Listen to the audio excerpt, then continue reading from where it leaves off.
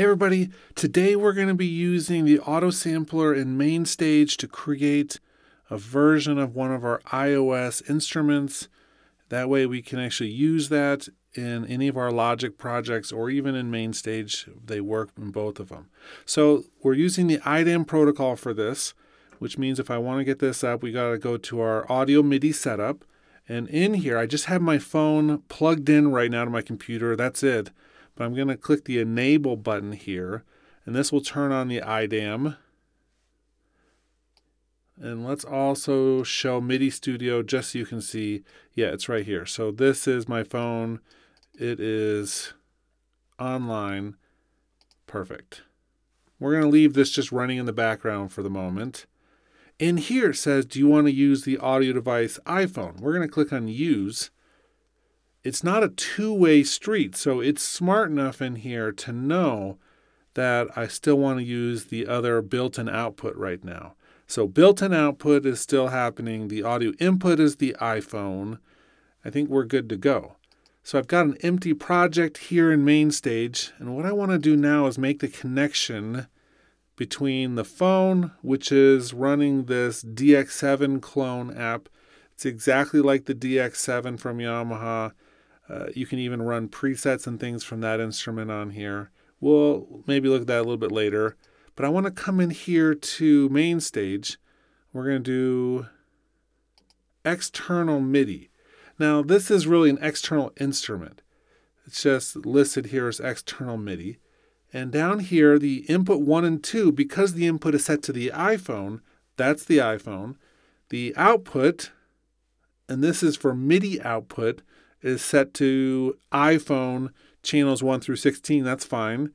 And then the audio output is set into the just default output, which is our built-in output. So we have those three things right now connected. So we're going to hit Create. And now, I'm not sure what you're hearing. I've got a lot of things connected all at once, but you can see signal, and I'm playing on my Axiom keyboard. So I've got signal now coming from Midi, my Midi controller, into Mainstage. That Midi is then going through to the iPhone. The audio from the iPhone is now coming back, and you can see that there's no other instruments loaded there. And the only thing that's connected is my phone. Next, I want to come here into our audio effects, down to Mainstage. Well, it might be under, it's under Utility. It's under both places. Utility, Autosampler, Stereo. And this loads up this screen right here.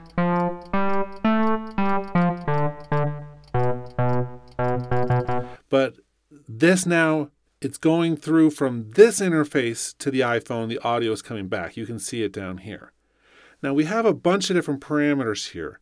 I'm going to leave the key range where it is.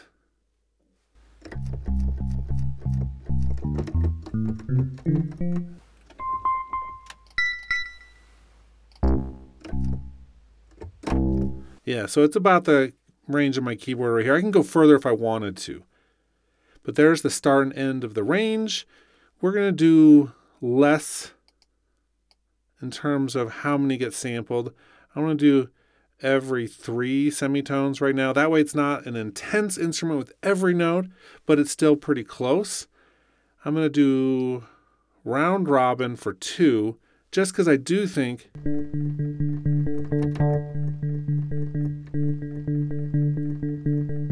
no, I think we're not going to do any for this particular instrument. I don't think there's enough variation from note to note. Sustain.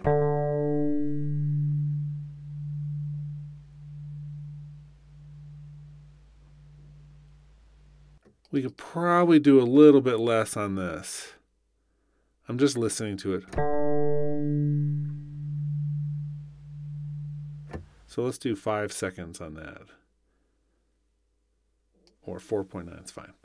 And then velocity layers. I definitely want to have at least 4 or 5 velocity layers. That will give us some of the cool change in the sound as you play the note louder. I'm going to leave the response as linear for now, although if you're not happy with it, you can try some of the nonlinear options. I definitely want to have an auto loop on this so that you can sustain, even though it's pretty soft there. We're going to do just search with a crossfade. I don't think I need a really fancy one. There are fancier options with the Penrose machine, but we're not going to do that. And then I think the auto loop start is fine as these defaults for the first try. We're not going to do one shot. I definitely want to have it looped out.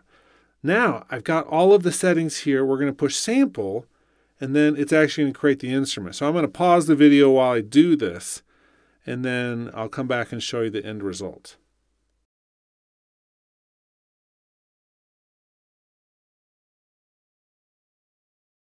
Okay, so now that just finished. It took about 10 minutes to sample that instrument based on the settings we had chosen. And I just loaded up Logic. I haven't done anything else. I haven't tweaked anything or moved anything. I'm going to load up the Exs24 Sampler. This is what those files are used in as a default. Over on the left, you'll see GarageBand Factory and Autosampled. So now that I've done that, I put it in the Autosampled folder. I gave it the name KQ Dixie, which is the name of the app. I'm going to load it up.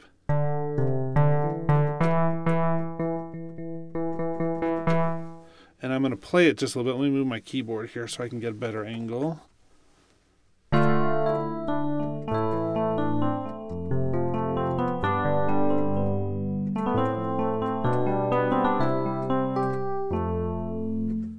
And here's the instrument on my phone.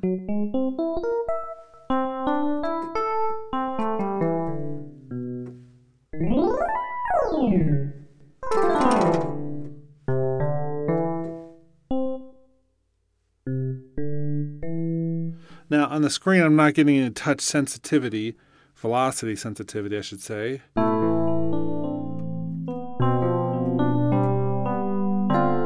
That's on my Midi keyboard. So I now have this instrument off of my phone into my computer. I can use it in Logic in any of my projects. Now I can use it here inside the Exs24, or I could also, let's do this, let's load up Alchemy. And we'll do initialize preset.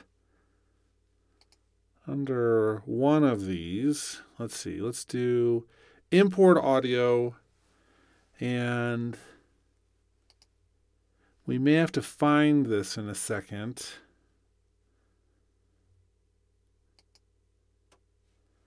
So let's see, users, Sam McGuire, music, audio music apps, sampler instruments, auto sampled, and here's that one. So we're going to do unlimited for the entire instrument. We could either do it as a sampler or we could actually do it in one of the analysis modes. Let's just do it as the plain old sampler for a moment, and we'll import this. So you can see I can load this into Alchemy as well, not just leave it inside the Exs24. The benefit of that, of course, is that Alchemy can do so much more than the Exs24 can, especially with all the synthesis tools. But now we've got this.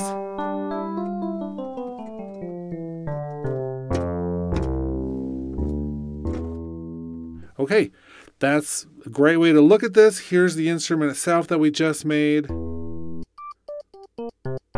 All the different velocity layers and the different notes. Great tool. Okay, so hopefully this is useful for you to see how you can use IDAM with the Autosampler, with the Exs24 and Alchemy to really create some cool versions of your iOS instruments.